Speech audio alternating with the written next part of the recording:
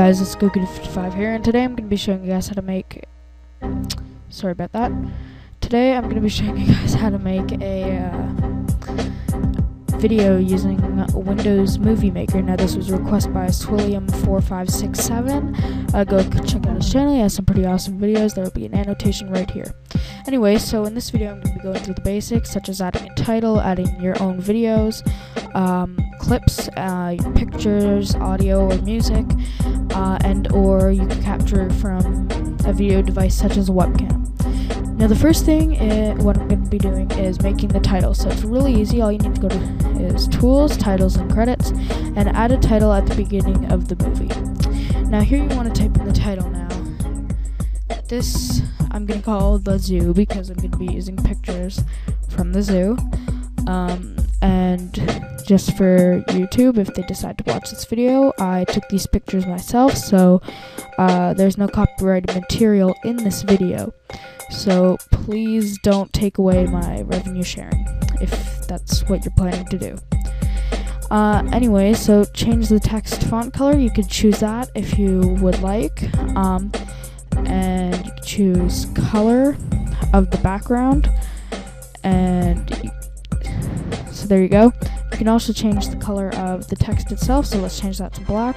And the font. Okay.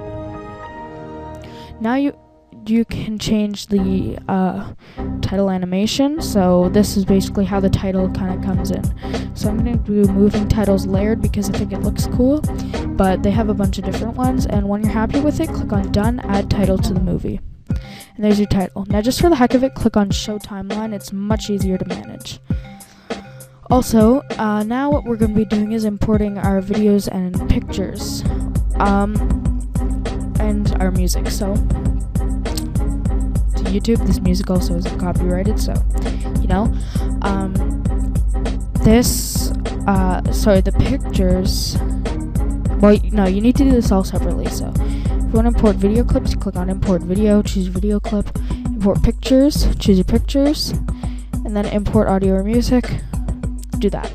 Capture from a video device, that's like if you want to do it directly from your webcam. And yeah, I don't have any video clips to show you guys today. Well, I did, but for some reason Windows Movie Maker doesn't like the format that they're in, so I can't show them to you. But import pictures. I'm gonna highlight them all, click import, and putting the pictures in the video is pretty much the same concept as the putting video clips in the main video. So you guys shouldn't have too much trouble with that. Now what you're going to want to do is import your music too, so import audio or music, import your music. And now what you want to do is you want to put them down in the timeline in the order that you want them to appear in. So as you can see there, put them in this order. And what you can do if you would like, and this will also crop videos for you. So let's say you want to make your video a bit shorter, you could do this to make your video a bit shorter too. But let's say for pictures, if you don't want them to appear for like 10 seconds, which is pretty much the default of Windows Movie Maker, you can click on the picture and then move your cursor all the way to the right of the picture, and you'll see red arrows. Click and drag it to as short as you want. So you can do that with video clips too, and that'll basically crop the video clip or cut part of it off.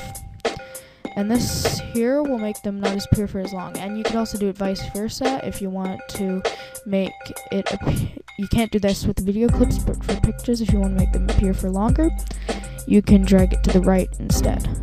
Now obviously I don't see why somebody would want to look at a picture of an elephant for about a minute, but you know, so we'll leave that there.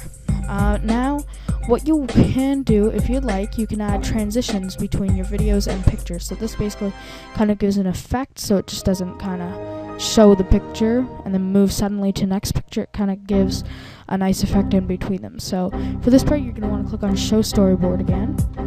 Go to Tools, Video Transitions, and you can choose what effect you want to give it in between pictures or videos. So you just click it, drag it into these white areas here. Okay, so I'm just going to fill everyone with some sort of a transition. And there we go. Now, what you can also do is on pictures, and I think you could do this for videos too, but I'm not sure. You could actually add video effects. So, like, if you want the picture to kind of fade down in brightness throughout the video, what you can do is go to Tools, Video Effects, and let's say I want the brightness to decrease on this picture of the butterfly here. What you can do is actually drag it onto the picture. Okay, and now what I'm going to be showing you how to do after you're happy with all that. Actually, let's add another one, Film Age Old on this picture. Anyway, so once you're happy with all that, you want to click on Show Timeline again, and now I'm going to be showing you guys how to add subtitles to your video clips or your pictures. So what you want to do, down in the timeline, click on the picture you want to add the subtitle to, click on Tools, Titles and Credits, add title on the selected clip, and I don't really understand why it's doing this, so don't ask me. Actually, you know what?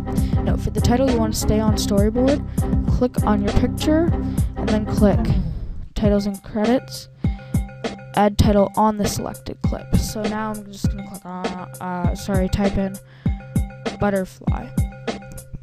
Okay, and once again you could add animations and change the text and font color.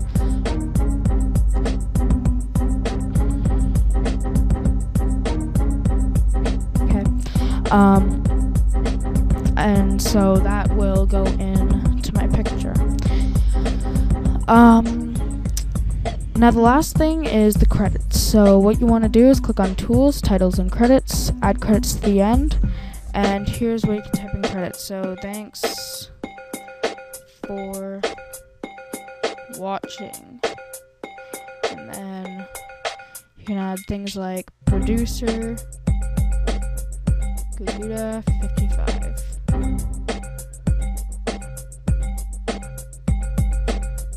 Requested. That's not how you spell requested.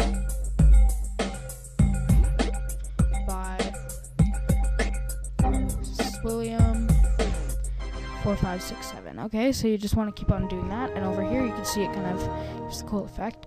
Once again, you can oh, and it actually plays it for you. Once again, you can add title animations for credits. So video left, it's pretty cool. Mirror, I like that. So I'm going to choose that and change the text font and animation. You can do that too. So there you go. Click on done, add title to the movie, and as you can see here the credits are so long. Actually, I think you need to leave them or else it might cut part of the credits off. Now to add the music, which I should have done way earlier than this, but it doesn't really matter. To add the music, what you want to do if you're in like a menu like this, you want to go back to collections, and add your music. Now if it's way longer than your video, you want to do the arrow thing again and bring it down to the length of your video. Now you can preview your whole video by going to the beginning, clicking play, and as you can see it shows a full preview there, and there's my transitions. And I did see a short overlay title back here. Butterfly, it's black, so it's kind of hard to see, but you can't see it. And I can't hear the music play, but you should be able to. Or, well, you shouldn't be able to in this recording, but you know what I mean. And then there's our credits. So as you can see, it's really simple to put together. Now, it's often the actual saving it as a video file that people have trouble with. It's actually really easy. All you need to do is go to File, Save Movie File. Now, often people will just go to File, Save, and that'll save it as a Windows Movie Maker file. But what you need to do, Save Movie File, just click on My Computer, and enter file name to save it as a movie, so my movie, or movie, whatever. And best quality for playback on my computer. and you can choose a bunch of choices here, up to high quality video. So there's no HD in this because it's pretty old. But best quality playback on my computer, that's just what I'm gonna click. And click on next, and that should save your movie wherever. So thank you for watching, and I hope this video helped you create a video in Windows Movie Maker. And if you want anything done, leave a comment on this video, personal message me, please rate, comment, subscribe, and I'll be out with another tutorial soon. Thank you for watching.